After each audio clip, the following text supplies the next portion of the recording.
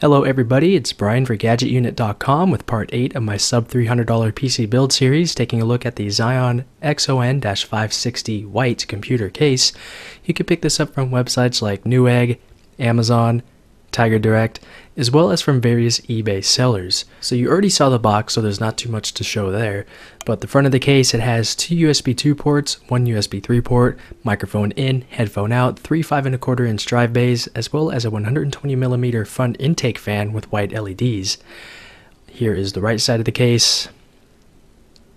And here is the back of the case. You have some rubber grommets for water cooling. You have another 120mm fan. This is a rear exhaust. You also have another spot for a 120mm fan at the top, and the left side panel has room for up to 4 additional fans. So taking the side panel off, you could take a look at the inside. It's pretty roomy for what the case actually costs. For your 5¼ inch drive bays, it does not use a toolless design, so you'll have to use actual screws for that process. The actual 3.5 inch drive sleds are toolless, and you also have a spot on the case itself dedicated for an SSD. Here are all of your included accessories. You get some zip ties, all of your screws, as well as a PC speaker.